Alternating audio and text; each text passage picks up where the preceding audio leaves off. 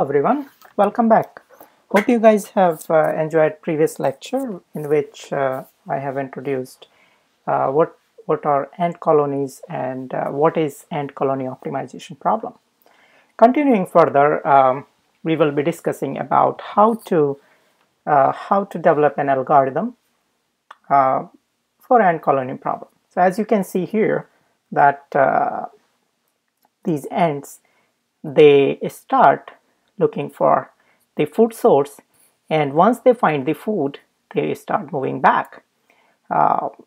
In the process of exploration of different paths, ants, they leave pheromone or smell or some kind of indicator which every ant smells, and this corresponds to that the amount of pheromone or smell is left on the path. It means that more and more ants followed that path, and essentially the shortest path would have the higher amount of pheromone or smell left onto the path. And we discussed about the concept that okay, these pheromones are left by each ant. Now they might there is the phenomena of evaporation. Okay, so these smell will not last longer. So at what rate these evaporate, and then what happens? Do ant leave the pheromone again or visit again and whatnot? So there are at different points probabilistic technique. This algorithm or this approach, ant colony approach, make use of probabilistic technique.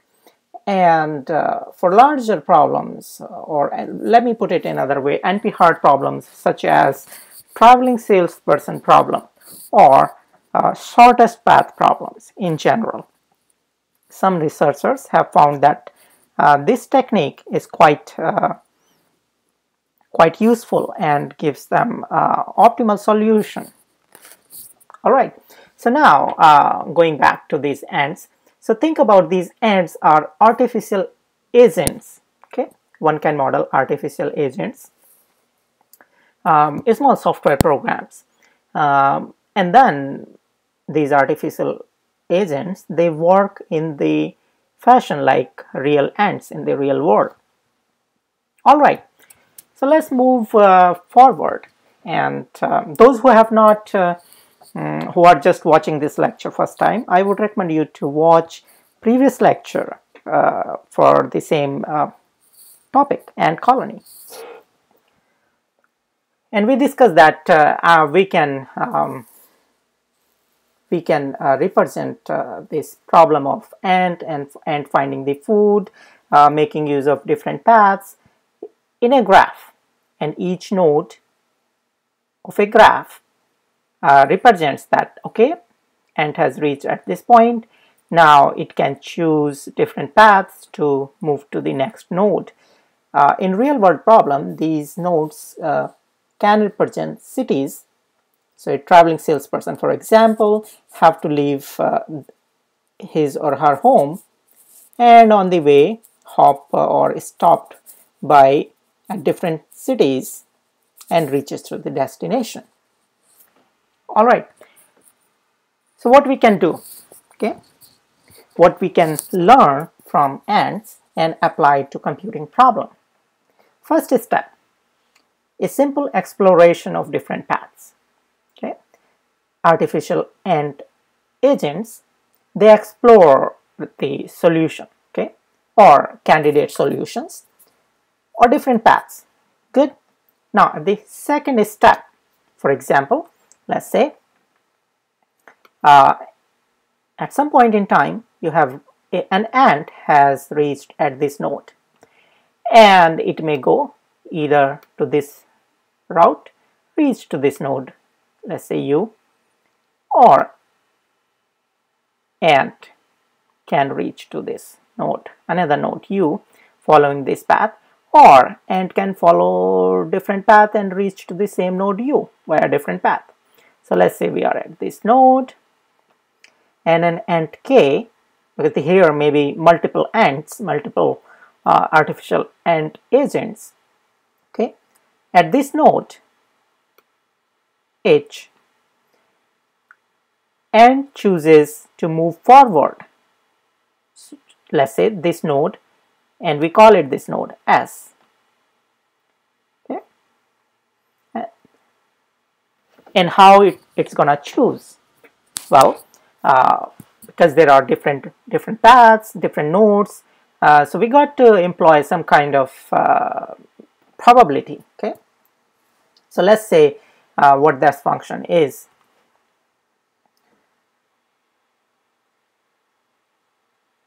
According to this formula, okay, that the whatever is the maximum amount, okay, for the pheromone tau HU, H and U. So that tau represents the amount of the pheromone, okay, left on this edge, and then eta HU to the power beta, some constant, and if for certain condition Q is less than Q0. Okay. Now what a different term here means. For example, MK is the memory of ANT K. So each ANT, each artificial agent will have its memory. Okay, I have visited blah blah blah blah paths or blah blah nodes, so that is the memory which every artificial agent has.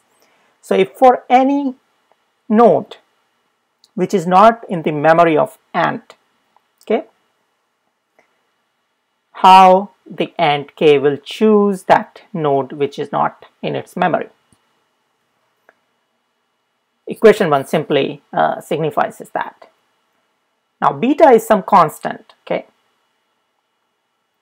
which defines the relative importance of pheromone trail and the closeness. Means whether that particular path is shorter path or not. So it's some constant, okay. And Q is a random number between 0 and 1. And Q0 is some threshold constant between 0 and 1.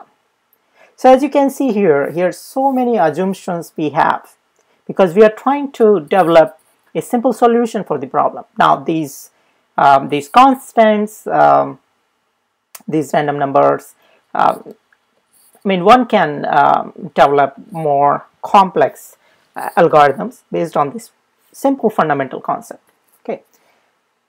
So we were talking about the tau and eta. So let's see what are tau and eta. So tau is the amount of pheromone trail on edge between H and U. Okay. So we are here at this node H, and we have to take a decision, okay, which node to choose. So let's say this node is U. If we choose this become S, okay, U. So tau is this one, amount of pheromone trail on edge between H and U, okay. And eta is some kind of a heuristic function, and that heuristic function we may think of 1 divided by distribution. Okay. So we can think of, okay, what is the distribution function? We can represent probability distribution function for the pheromones at different edges. Okay, so some kind of a heuristic function. Now, what is S? S is simply a random variable, and that random variable is such that which favors shorter edges with higher level of pheromone trail. And how do we select S? We can select S using a probability density function or probability distribution function. Okay.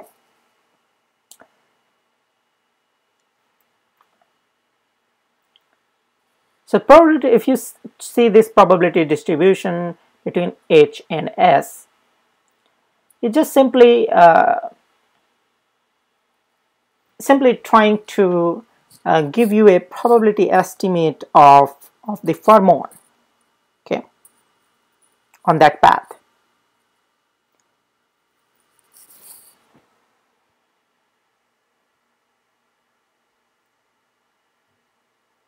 Good.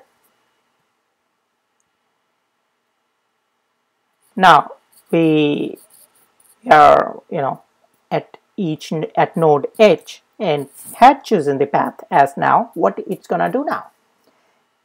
So third step is update the pheromone amount.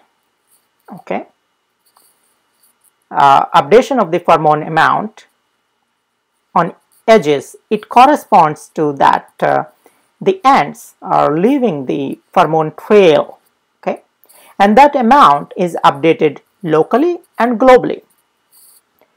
So locally means that okay, ant has found food and now it's gonna leave some small amount of the pheromone, or so that other ants see that okay, previous ant went through this path. Now that means locally, and in its own local path is depositing that amount. Globally means that once the ant has completed the path, in our algorithm model, artificial ant or artificial agent ant, if she finds that okay, I'm at the shortest path, then she makes a tour and deposit little more amount of pheromone on that path again. So that means the global updation.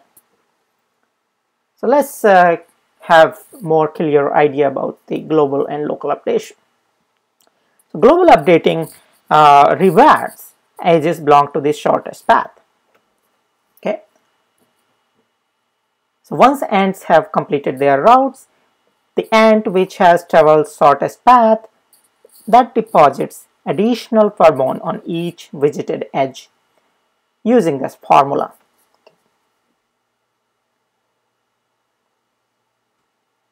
Where alpha is some constant. Okay, alpha is some constant and delta is the additional amount deposited. Okay, and now final step, we may think of how to update the pheromone amount locally. Okay? So every time a path is chosen, the pheromone amount is updated locally. And how? We can make use of equation 4. The tau is the amount of pheromone at edge H and S. Again, 1 minus alpha is some constant, and alpha and tau 0 is some constant amount or threshold amount, you may call, or some initial value of the pheromone. Good. So this may sound a bit complex, but there are a lot of assumptions made here regarding these how to choose the pheromone amount and how to move to next solution or the next node. Okay. So if we try to put it in simple words, we can say that construct a probabilistic solution. Okay. Probabilistic solution here means that or the candidate solution which has the which make use of probabilistic estimation and supply them with the initial pheromone values. Okay.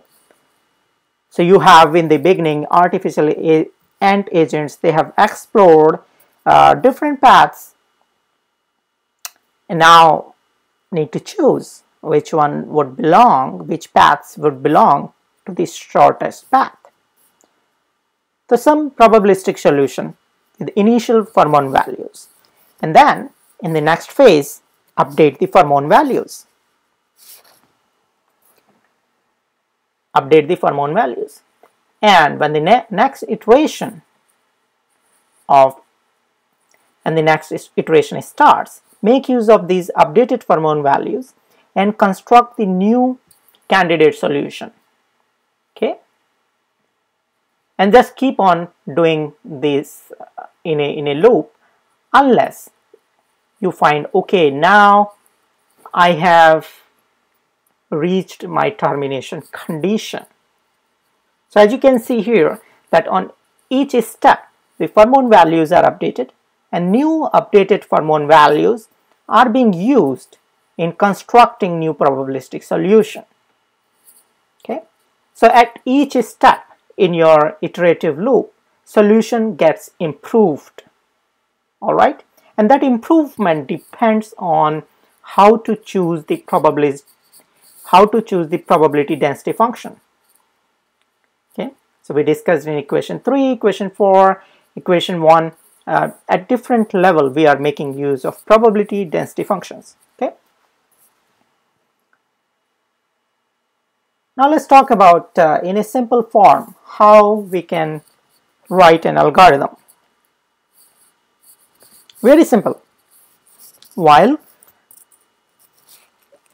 you don't meet a termination condition, keep doing these 2 steps. Construct the solution and update the pheromone values. And at the end, when you make the termination condition, you'll find that your candidate solution means that your set of edges which belong to the shortest path, your algorithm will produce that. Isn't it a very simple way of understanding ant colony optimization?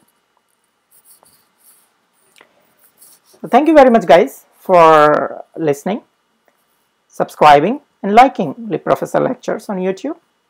We appreciate your feedback and support.